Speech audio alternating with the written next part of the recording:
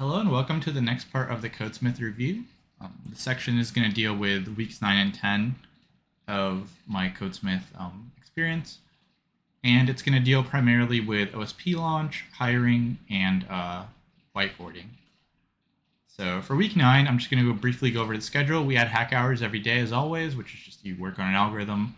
And we had a lecture on Docker and AWS where you learn how to use Docker to make a container with some basic program that was built for you, and then you learn to launch it on AWS, which is definitely pretty tricky. And AWS does definitely seem like overkill for most projects because essentially it gives you a lot of options, but for smaller scale projects, there's just better stuff out there that's a lot more intuitive. But yeah, we did learn about Docker and AWS and continuous integration, continuous deployment. Meaning, let's say you finish a website and you want to launch it for other people to use. You want to be able to update it, and you want to be able to have that update reflect on where you launched it. So we definitely went over that. I think I would like to go over Docker more on my own after the bootcamp. I did do a little bit of Docker beforehand as well, but they taught us how to write like Docker files, Docker compose files, all that kind of stuff. Not going to go too much into detail about that because I don't think it's too important. But yeah. So we also had a fellows Q&A. So basically what happens is if you want to apply it to fellowship, which is you are essentially teaching after the 12 weeks. So you are teaching, it's like after you graduate, you go into a teaching role and then they pay you, I think it's like $1,000 a week or something. But it's also, it can go on your experience and you're essentially teaching the next cohort for 12 weeks and it's like a contract role. So I was kind of interested in it. I was like, why not, Worst case scenario, they did say like you can apply to fellowships to look for jobs, and if you get a really good job during your fellowship, then it's whatever. Like you can just go do that. And they do kind of recommend you not to, hopefully it doesn't happen, but if it does happen, it's totally okay. Like they understand. So yeah, they did talk about like what fellowship experience is like. I had a lot of questions. And like I said, I am looking to apply because I think I would be good at it and like doing the hack hours and teaching people algorithms and doing like technical interviews and all that stuff. I think I'd be good at it. So I applied to that. Then we had a lecture on GitHub cleaning, which was basically, so for a lot of us, I think this is super common when you go through the actual coursework, your commits, a lot of people's commits were just like not the best. They just said like, oh, done, added something. They weren't like super professional. So they taught like what your GitHub should look like, what a professional GitHub should look like. I think it is kind of easy for me because I am not trying to display, pretty much all the coursework I'm just going to make private because there's no point in displaying that. And I am not going to display really in my like solo project or iteration project or anything. I'm just going to work on either redo them or make bigger projects once I graduate and then just have, I don't think I need to display like 3-day projects on my GitHub or anything. So I'm not going to really focus on that. And yeah, so that part was pretty straightforward. And we kept working on OSPs, so the whole week was us working on OSPs. And then for the next week, we had 1 day off, and then they started focusing on whiteboarding. And we also had to submit our first resume draft, which they do kind of go into like hiring and what your resume draft should look like. It should be like 500 words, like how do you list your experiences, all that stuff. And the first draft is just like a rough draft of, roughly all your stuff. And they said basically like, write as much as you can. We'll just tell you what to get rid of. For me, I have a lot of like unnecessary stuff, so I just wrote like all my unnecessary stuff kind of thing and then get advice on like what to get rid of. Like, do I write that I play poker? Do I write that I got like, education in these things that like aren't relevant to CS and so on? So then we were actually preparing for OSP launch, and luckily for us, and I will give you a little bit of advice on OSPs, I guess, if you're working on it. So our OSP launch was supposed to be on Thursday, and we basically agreed, and a lot of groups did this, to agree to stop making any more changes in our OSPs like kind of the week before. So I think at the Friday before launch, so I think we had like, a week after that to actually work on the launch stuff. And there's a lot of launch stuff. Like you have to make a website, you have to write an article, you have to write a GitHub README, you have to actually like get your stuff deployed, a lot of stuff. And if you work on features last second, it's going to be pretty stressful for you. So I would recommend just like if you are working on your OSP, make a, harsh deadline. Because no matter where you stop, you're always going to think of like things to add after you're done. Like we finished and we are like, oh, here's like these 5 things we can add. And I'll go over some of that as I do the demo for the OSP. But yeah, essentially launch, we did our launch and They also started going over whiteboarding, which is essentially like if you were to take a technical interview on algorithms, what you want that to look like. And that was okay, but I do think a problem we had, and they did do some of these. So they had these like hack hour with whiteboarding groups, which I wasn't a huge fan of. Which essentially, instead of doing like an algorithm problem, you have an hour in a group of 4 or 5 where they give you like 30 interview questions, and they just say like do whatever you want. So we ended up splitting into groups of 2, but even then, the problem I had with that was in a real interview when you are doing algorithms, your interviewer is always going to know the answer to the question, right? Like they're going to have to ask that question a bunch of times. They're going to know the answer. They're going to know how to do it. They're going to be able to lead you in the right direction. The problem for me was I knew the answer to most of them just because I've done so many leak codes. But like if someone was interviewing me, most of them didn't know the answer to any of them. So then it's like, how do they lead me in the right direction if I didn't know the answer? If they don't know the answer themselves, right? So I definitely thought that it was not the best use of time. And if anything, like I would have just volunteered to interview more people. And people in the groups I was in, people were just like, "Hey, you're good at algorithms. Just like go through some of these to kind of show us like what it should look like." So I was like, "Okay, sure." So not a huge fan of these. And then we also went into SDI whiteboarding, which was system design, because apparently people that graduated said they got asked more system design, and that wasn't in the curriculum before. So they just wanted to get us into that. This was also one that I wasn't super big of a fan of because essentially we had like an hour and a half lecture on it, and then we were doing like system design interviews afterwards, and we were because system design interviews are kind of um not vague, but they don't really have a right answer. It's more of like a just talk about it. It was definitely hard to like know if we were doing the right thing, or I felt like we were doing the right thing, but it's hard to say. So I definitely think for this I am going to just like watch a course on it. I have some stuff on it that I'm gonna look into it more deeply and look at some system design practice interviews, write all that stuff. And I will say also, if another hint for this is pay attention to the tech talks, because a lot of the things that the tech talks are about, like load balancers or message queues or all these things, are things that you can talk about in system design interviews, right? Like I'd use a load balancer here, or I'd use a message queue here, or I'd use some other like WebSockets for this reason, the ups and downs, and like what are the pros and cons of a relational versus non-relational database. All these things are good to know, but you don't really get to practice like actually making the stuff, because a system design interview would be something like tell us how you design Twitter, and right, the only way to practice designing Twitter is if you worked in a huge distributed system at your job. So if you didn't, there's no way to like practice it. You're not just gonna like launch 100 servers and like do it. So it's more of like a theoretical thing for most people. But as you have more work experience, your interviews get more focused on that because you are expected to have worked on these big systems and expect to know the trade-offs. But yeah, that was mostly roughly what happened for those 2 weeks. And then yeah, we had resumes, and so now I want to talk about the OSP. And so for the OSP, essentially what happened was I'm going to go back a few weeks and just kind of talk about big picture in OSP and do a demo. So we had our ideation week where me and my group decided to look into Next.js, which was a really popular Next framework or React framework, and we found some issues with it, and I'll briefly show some of that. So essentially in Next.js, close this real quick. So this is like a sample Next.js program. You have your source code and all of your endpoints. It has server-side routing, and all of your endpoints just say page.js, which is really annoying, right? Like if you look at a file structure like this, all your stuff just says page.js, and it's like, which page is this related to? Which page is this related to? This gets really annoying really fast, right? So our idea was to make a more intuitive UI for Next.js users that are using the app router, because everything is called the same thing, to be able to navigate, to be able to visualize all their stuff. And so we decided to make a VS Code extension for that.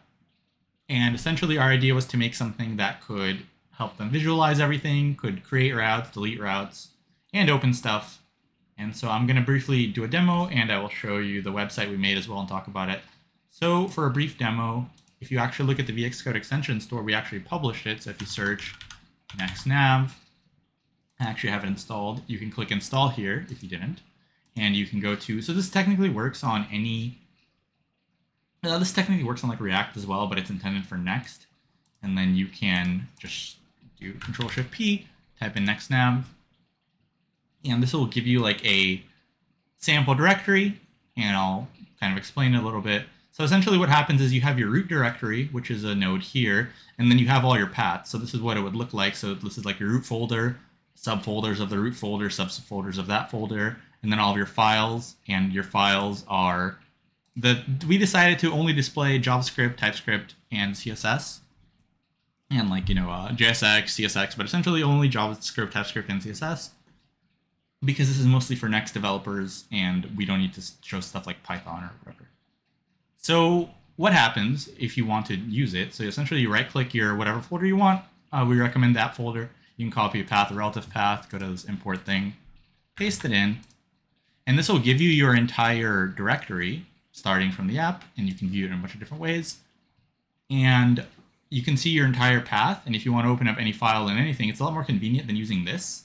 So you can just code using this instead of using the actual like file explorer. So let's say you wanted to open up something in your portfolio folder, you can either click on it, or you can just click in here, pick a file, open it up, code, So it's a lot more convenient.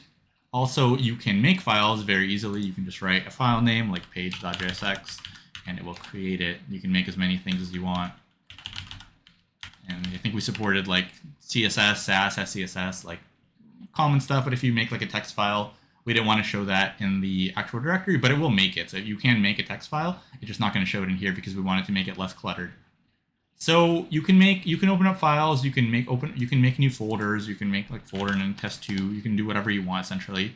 You can delete files. You can delete folders. So if I make a file like page.jsx here, I can make it, and then I can also delete it either by actually the way you would want to do it is you want to click on the node, and then you can just click this trash can, delete it. You can delete folders as well by clicking this and type the folder, or if you want to delete a folder with a subfolder, let's say like about goes to test, and I just want to delete the test folder. If I delete the test folder, then it would also delete the subfolder. So that's the basic functionality, and then it also shows server and client routing. And essentially what happens is like here, if you look, there's a page.jsx file, and like if you haven't used Next, it's okay. Like you're probably not going to know this stuff, but essentially everything is default server-side rendered. And if something is client-side rendered, it'll say use client. So essentially, if things are client-side rendered, it will tell you that it's client-side. And you can use any folder technically as your starting directory. So if I wanted to use like dashboard or something as my starting directory, you can. It's just recommended to use the app, and it's also recommended to do this in Next. Because if you do this in other stuff, like in React, this would all be, in React, everything's client-side rendered, but it would say server because this is intended for Next. And other features we thought of a lot of stuff that we didn't add. So something like maybe a pop-up or some kind of checkbox or something for files you want to display. So let's say you do want to display every single file, we can have an option for that. Also, we can't rename folders or files in this. So if you wanted to do something like that, that could be another like thing to add, and a bunch of other things like that, right? Small things. Because like I said, as soon as you finish, you can always think of like more things to add. But yeah, essentially we published it in the VS Code store, and we deployed it. And we also, the nice thing about deploying is we actually made the website. I think I can actually pull it up here. So if I pull up Next Nav landing page, we actually made the website in Next, using Next, and we used, we imported components from Next, so the website actually looks pretty nice. And we used like Tailwind and a bunch of other stuff in it. But yeah, the website we made really fast. It was quite convenient using, we essentially imported components from Next just to make it a lot easier. And I think that's more of a real world process. Like they do teach you how to use it, like HTML and CSS and stuff, but in the real world, you're going to be importing components. You're not going to be designing everything yourself. And so yeah, so we made the website using Next, and we deployed it. And we actually deployed it to Vercel instead of AWS, which was really convenient because in Vercel, it's really easy. You just buy a domain, and then you link a GitHub, repo to your domain, and it will essentially just like run some tests and launch it. And it was really fast. It was like 10 minutes to actually deploy. Where on AWS, it's like a ton of stuff you need to do. So for smaller scale, this was a single page app. We just deployed it in Vercel, and it runs. So you could see here's like the site actually. So we have the Next Nav, we have the Medium article for it, where like everyone wrote a Medium article explaining all of like how it all works. And yeah, and then we also have, let's see, we have a Twitter we made, tweeted some stuff. We have a LinkedIn, we have the GitHub repo for the actual project. with a README in it as well. And we have like a light and dark mode. And a lot of these were imported from Next Components, which makes it look like really nice right out of the box. So we took us like a day to make the site. Honestly, the longest part was making the GIFs. Then we have a link to download it from the store, and we have like 40 downloads or something. I think we deployed it like 4 days ago, 3 days ago. So we're kind of seeing what's going to happen there. I think a couple like big, I think like one big YouTuber actually retweeted it or like liked our video. And then we also got a post from someone on LinkedIn with like a decent following. So that's kind of cool. But yeah, I have my meme hiking picture on here, and this is people I worked with, and like all our LinkedIn's and all that stuff. So really nice to, yeah, I would strongly recommend if you are going to use Next to import Next UI and use it in your website, because as you can see, we literally made this in like less than a day, and it looks really nice. And making all these things out of the box would be a pain. So, yeah, so essentially we made a website, we deployed it, and we presented. And I guess some things I would share as like advice for OSP, I would say listen to tech talks, look into things that you're interested in. Also look into, try to focus during ideation week exactly on like what tools you're going to be using. We were a little bit confused on those, so we had to spend more time during the first week of OSPs to do that. But it was pretty much, if I had to say like the difficulty curve, it went kind of like super high up right away, and then it was super chill like after the first week. Like we were comfortably done, like everything was fine. We had like a few stressful days, but for the most part, it was pretty straightforward. So in the beginning, it's rough, but once you get used to it, it's pretty good. And so, yeah, and then I'm also gonna link like the site and like the Medium article and all that other stuff. So if you can like, if you want to clap the Medium article or star the GitHub repo, that would be great. I'll link all that in the description. And yeah, so I think we just have like a reinforcement project left, and we are getting more into hiring. And so I'm probably just gonna make one more video after the graduation, which is in like 2 weeks, just to like say how I like the hiring or didn't like the hiring. I will say, as of now, some people weren't happy with like the resume feedback. It was a little bit vague. Some people were. Mine was okay. So I'll have to kind of look into that to give a better opinion in a few weeks. And I'm going to see how my fellowship application goes and stuff. But yeah, so 2 weeks left. Looking forward to graduating, actually applying to jobs. And I do plan on focusing on actually like making more projects after graduation, and probably just like adding them to the YouTube. I think I'm probably going to just make stuff in Next. I think I really like Next, and I also want to do stuff with the Python backend just to kind of get like more of a feel for it, because right now I've only been using Python for coding interviews, and I want to actually like learn, more under the hood stuff. But yeah, Next is a lot better than React in my opinion. It has a lot of built-in things out of the box. It's a lot faster, so it is something to like. It's good to get used to it. It's also like a growing framework. It's like the most popular React framework. So if you do want to look into React frameworks, I would look into that. And if you want to use our app to do that, that'd be cool as well. Yeah, I think that's gonna be it for this video. So like I said, if you could, yeah, like clap the Medium article if you want to, and start the GitHub repo, especially if you're like a Codesmith resident watching this, or if you're applying, you're gonna want those things to happen for you when you apply. So it is appreciative if you're looking into that, if you could do the same for our group stuff. But yeah, I think that's gonna be it for this video. So hopefully you enjoyed it, and if you did, please like and subscribe to the channel, and leave some comments or feedback or anything if you want, or I can answer anything you guys want. And thanks for watching. I'll see you in the next one after I graduate.